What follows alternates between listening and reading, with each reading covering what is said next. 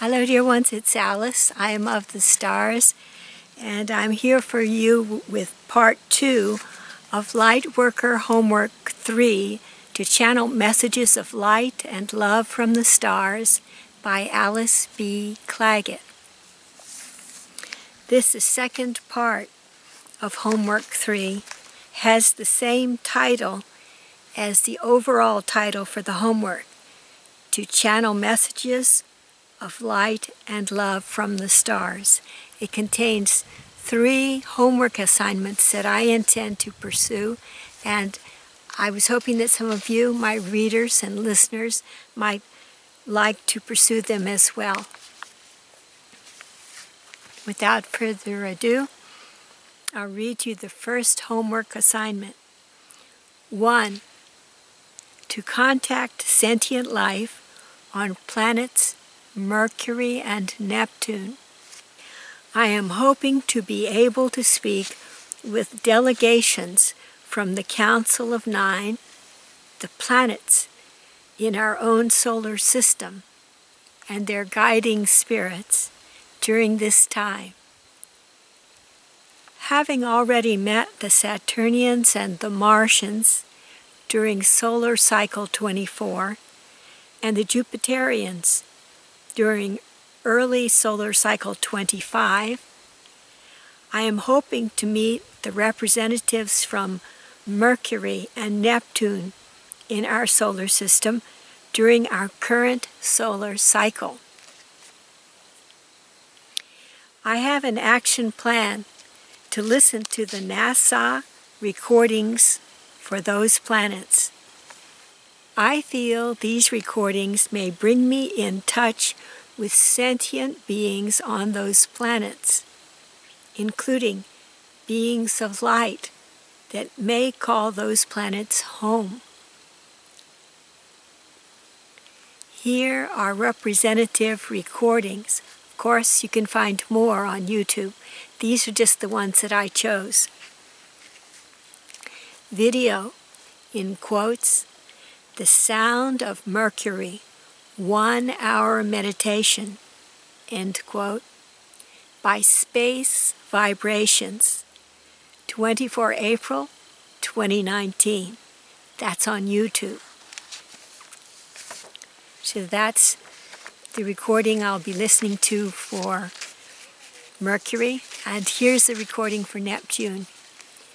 Video, quote, "Neptune sounds from space, NASA Voyager recording," end quote, by Live Gravity, one word, 11 March 2017, and that's on YouTube. Perhaps you would like to join me in attempting contact with the beings of these planets, especially the members of the Council of 9 who are representatives of these planets. You are welcome to join me in this armchair space exploration and this attempt at interspecies communication. Here's the second homework assignment. Number 2, to contact sentient life on the moons of Jupiter, Ganymede, Europa, Callisto, Amalthea, and Io. Today I did a preview of the sounds of Jupiter's moons, Ganymede, Europa, Callisto, Amalthea, and Io. Telepathically, I get that the first 2 moons, Ganymede and Europa, may have space stations on them with sentient, stranded beings, perhaps Martians, perhaps other beings. These beings are in distress because they have lost contact with their loved ones elsewhere. The moon Ganymede. Telepathically speaking, it appears there may be a being on the moon Ganymede that appears to be saying, "Please help me," over and over again. It could be true, or it might be some sort of cinematic hoax. See what you think. Here's the video I listened to. In quotes, "What Ganymede Sounds Like," end quote, by PC Mag, that's PCMAG, 9 May 2017, on YouTube. The moon Europa. Telepathically speaking, apparently at the time of this Galileo spacecraft recording of the sound of the moon Europa, there was some to-do about a being that lost its baby, or thought that it had, and then found that it had its baby. Whether this was an overlay from someone listening to the recording, or something that really was happening on the moon at the time, I don't know. If you would like, you might listen and see what you get from the recording telepathically, from a Lightworker perspective. Here's the video I listened to. Quotes, "The sound of Europa, Jupiter's moon," end quote, by Neptune 9000, 10 May 2020, on YouTube. The moon Callisto sounds to me to be all right from the perspective of the spirit of the moon, but unoccupied as to sentient beings that might make Callisto their home. See what you think. Here's the video I listened to. Quote, "Sound of Callisto," in parentheses, Jupiter moon, end quote, by Galaxian, that's Galaxian HD, 24 August 2015, on YouTube.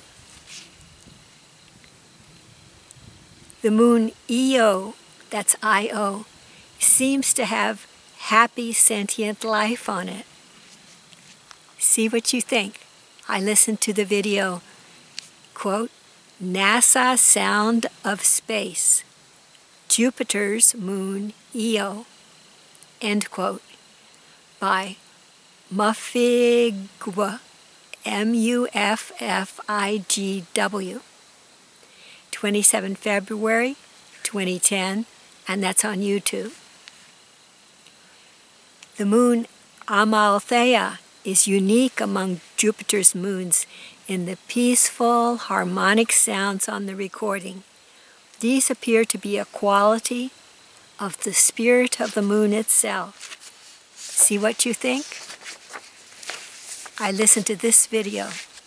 Quote, "The sounds of Amalthea," in parens, Jupiter's moon, end parens, end quote, by The Real GD Creeper, that's all one word, 2 January 2021, on YouTube.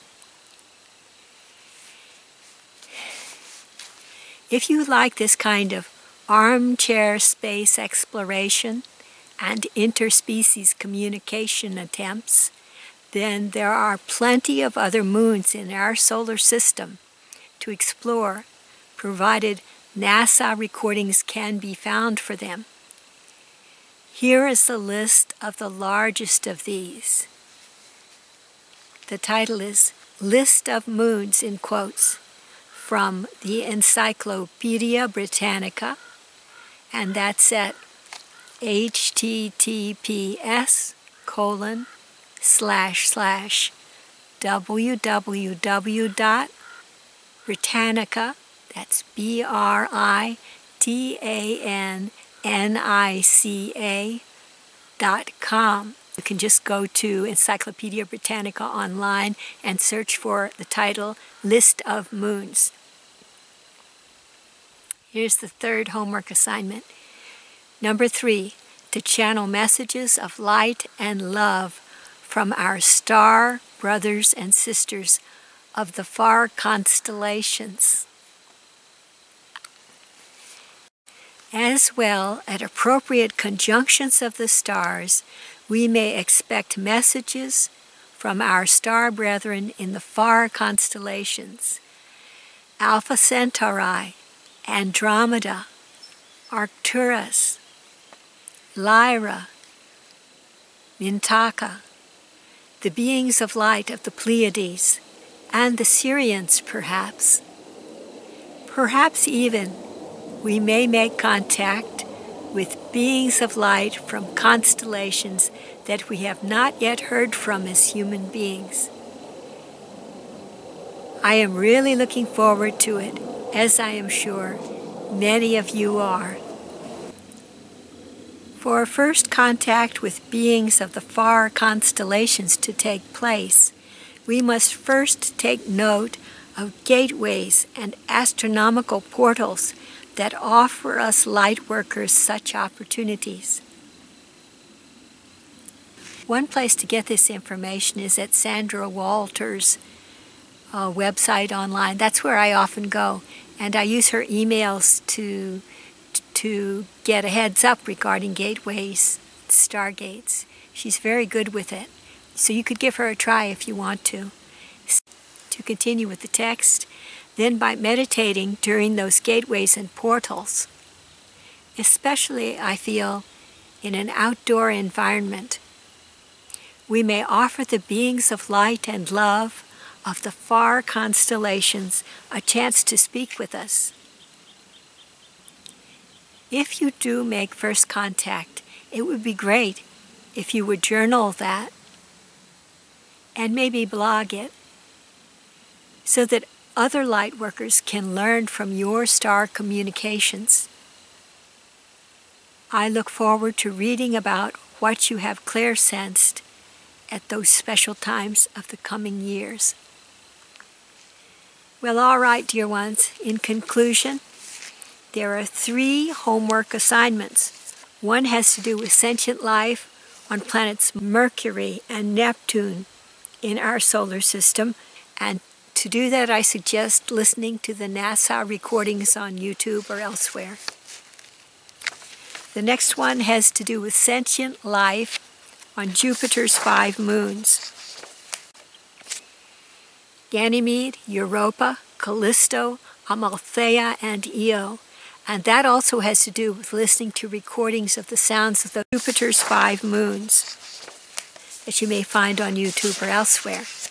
And the third has to do with waiting for stargates and portals and gateways and astronomically certain times when we might find telepathic messages, or better yet, channel the presence of our star brothers and sisters from the far constellations.